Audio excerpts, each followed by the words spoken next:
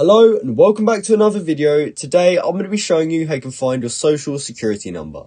Now this is a very quick and easy thing to do, so make sure you watch this video all the way to the end so that you don't miss any important steps. So there are actually a few ways in which we can find our social security number.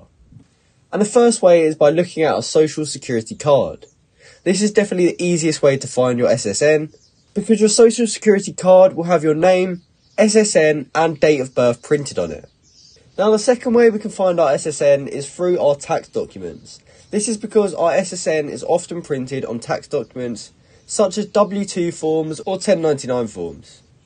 As you can see here, this is a W2 form, and up here it shows where the employee's social security number would be. Now the third way is by checking your bank statements or pay stubs, because your SSN may also be printed on there. It also may not be, so you do want to check just to make sure. And finally, if you still cannot find it, I recommend you contact the Social Security Administration. Because if you cannot find your SSN on any documents, you can actually contact the SSA and actually request for a replacement card. So you just want to go to their website and go to this bit where it says replace card. And then you can click on this bit here to find the best way to replace your card. So that's exactly how you can find your social security number. I hope you found this video helpful. If you did, please comment down below to say this video helped you out. And like and subscribe for more content like this. Thanks for watching.